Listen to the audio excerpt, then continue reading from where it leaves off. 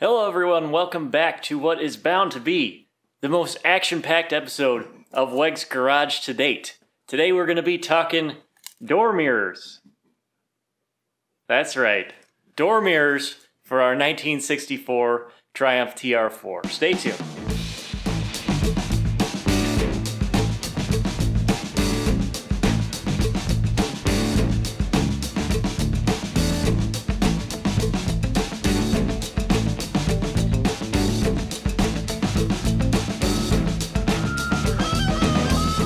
Alright, so from the factory, our 1964 Triumph TR4 would not have been equipped with a door mirror. However, they were a dealer-installed accessory on quite a few US cars. But to be honest, if it weren't for one fact, we probably would have just left it off. However, this car did have a door mirror on it. This is it right here.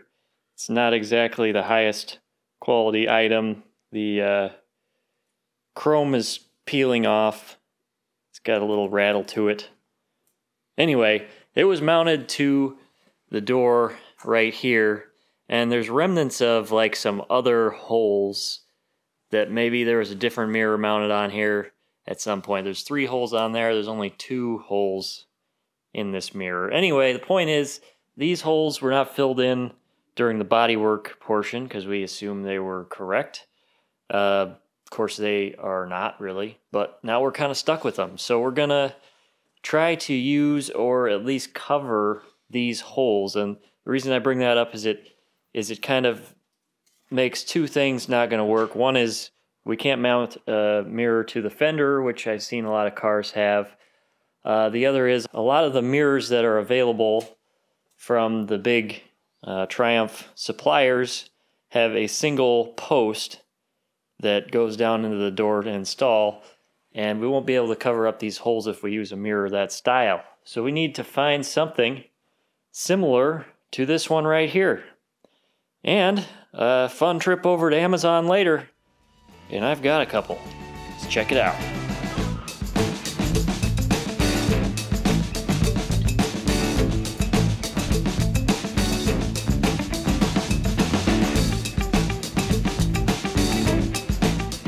Okay, here's what we found.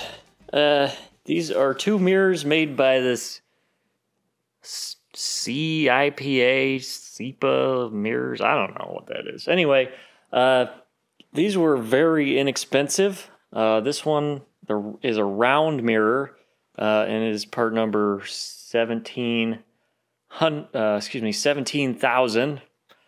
And this one is a square one, part number 18,000.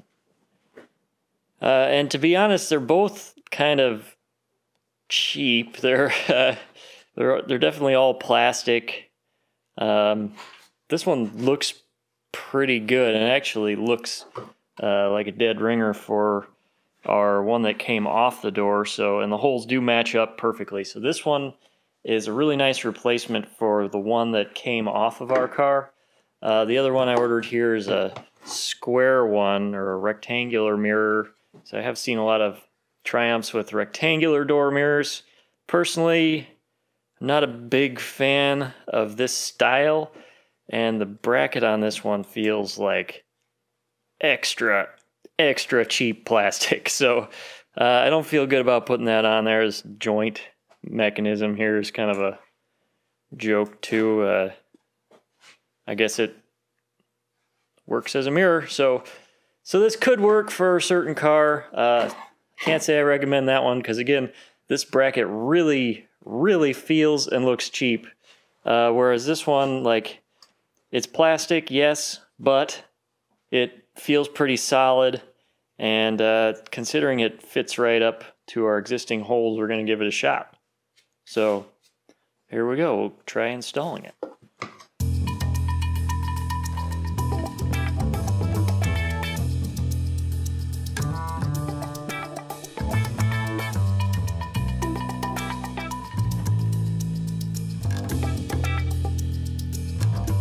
How's the fit up going?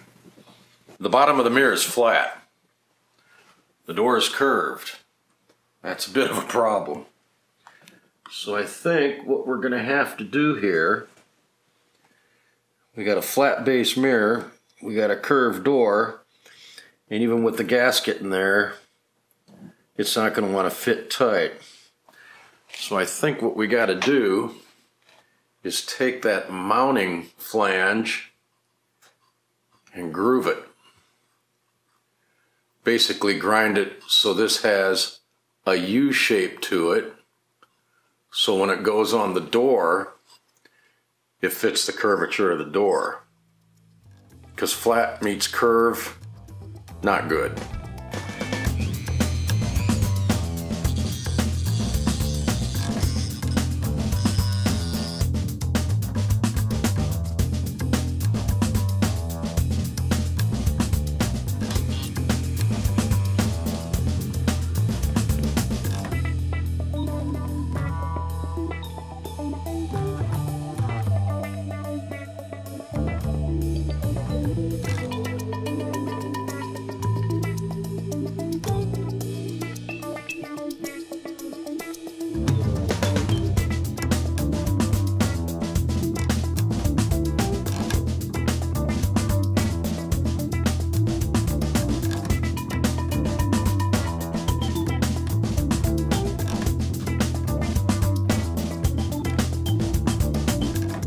Alright, so that's going to do it for another episode of WEGS Garage. Mirror's looking pretty good. It's nice to have these holes covered up. It's maybe not like the greatest mirror in the world, but it looks pretty good, I think. So happy with how that turned out. We've got plenty more little projects like this to come, all kinds of little details, and we're going to be taking everybody along for the ride while we finish those up. So keep coming back.